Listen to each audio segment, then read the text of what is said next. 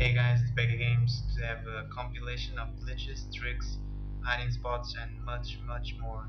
So basically, the first glitch splash hiding spot is on Array.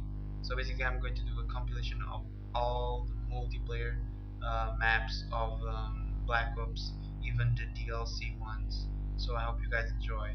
So let's continue. So basically, the first glitch is on Array, and basically the dogs will not kill you if you are under the truck that you see on the video, and it's a really good hiding spot because usually this glitch is not too popular, so basically it's really good. So the second one is with the death machine. So first of all, you have to have a kill streak of a death machine, and basically it's kind of weird, but I just showed this just for fun because it's kind of weird how the hell you put a sentry gun in the middle of the truck. So yeah, it's kind of good. And another thing that's why I put this is because you can be under the truck from the enemy team and you will not be killed. So that's pretty good, and that's why I put this on YouTube and on this video, of course. The next one is the hiding spots.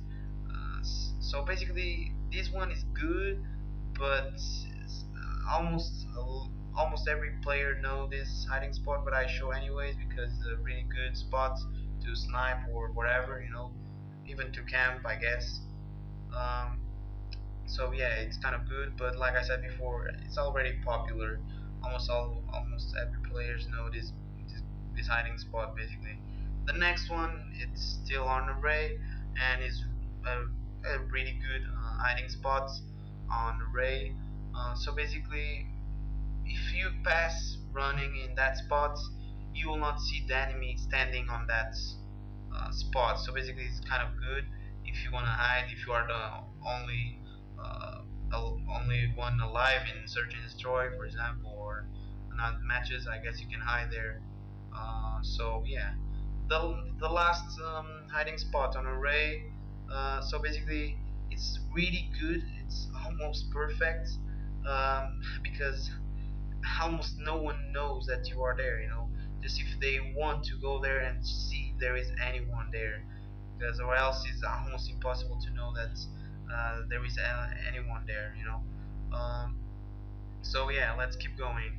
The next one, it's on cracked. So basically, it's a hiding spot, and is a really good one. It's kind of difficult to find someone there in that spot, but yeah, it's really good. So the next one is near the before the hiding spot that I showed you before, and it's really good either. So basically, this one is almost impossible to find you, because if you use ghost, trust me, it's almost impossible to find you because I already tried to do this online, and yeah, it's really hard to find you.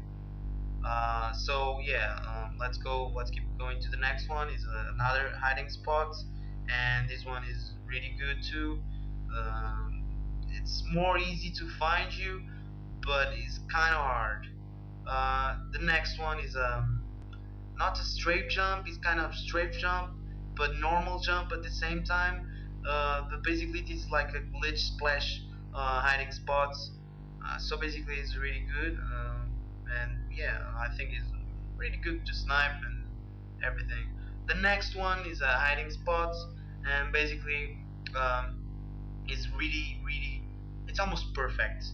I think, or you are like looking for him for like in search and destroy, but I don't think you have time to look for someone there. So basically, is the perfect one. I think this is the best one for cracks. I think if you wanna hide, this is the best.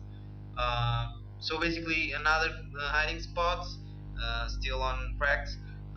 Yeah, it's good, but the problem is that it's if someone plants a bomb there, on search and destroy, for example, it's kind of like it's really easy to find you basically. You know, if you plant the bomb or your friends plant the bomb, I think it's really easy to find you.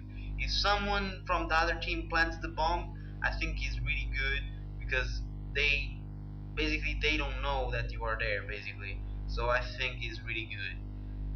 Let's keep going. The next one is a glitch. So basically, it's kind of strafe jump slash normal jump.